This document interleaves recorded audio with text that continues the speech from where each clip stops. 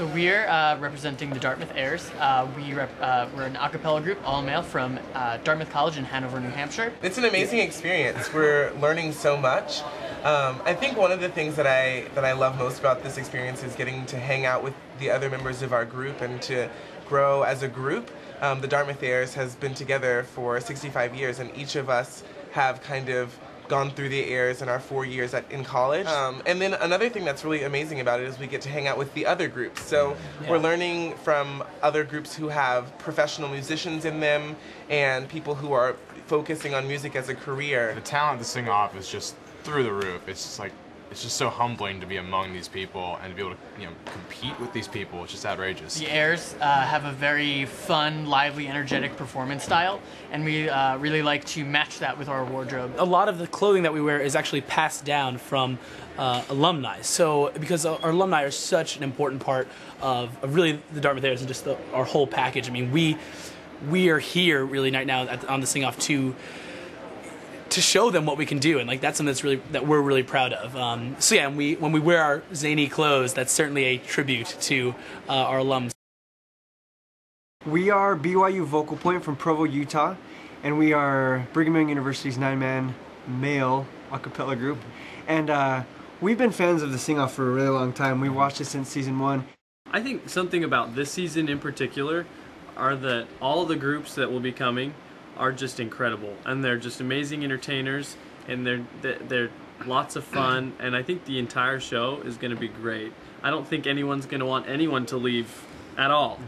One thing I like a lot about the Sing Off is with an a cappella competition, it's just you and the audience singing. There aren't instruments, there aren't music stands getting in the way, it's just you and them, and there's a really immediate connection there that I love, that I really enjoy. We're Urban Method, and we're from Denver, Colorado, and we wanted to be a part of the Sing Off because it's the absolute most awesome a cappella competition on the planet. The Sing Off is a chance for all these amazing groups that have been together, and groups that form kind of like us, that we formed for the Sing Off, and I think America loves it because it's so much fun and it's so interesting to a lot of people. We were put together by a sound engineer in Denver named Tony Puerta, who had recorded all of us in various capacities with other a cappella groups, and just kind of wanted to put together a super group, and thus Urban Method was born. and we haven't been together that long, but the chemistry was instantaneous, and we instantly respected each other because we kind of knew each other from the work that we'd done in other groups and stuff, so going into it we were like, oh yeah, this is going to be awesome. I think I can speak for everyone that's on the show when I say that just the bar has been raised and the stakes are very high, and everyone is having fun but working really hard. We are the Collective.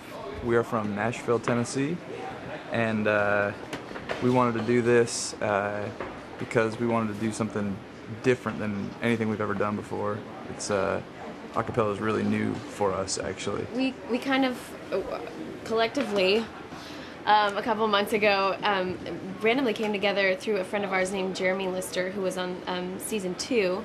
He was in Street Corner Symphony, and so he sort of kind of called a bunch of friends and said, I had this awesome experience on the Sing Off, and wanted to pull some of my favorite musicians from Nashville together to try to see if it would work. And so we all showed up pretty green, but we had a lot of fun doing it. It's intimidating at first to come in and see we're amongst such talented people and such amazing groups. But the way we look at it is naivety is our advantage. We don't know the rules, so if we break them, so what? We're here to explore our creative selves and to work together and do something different.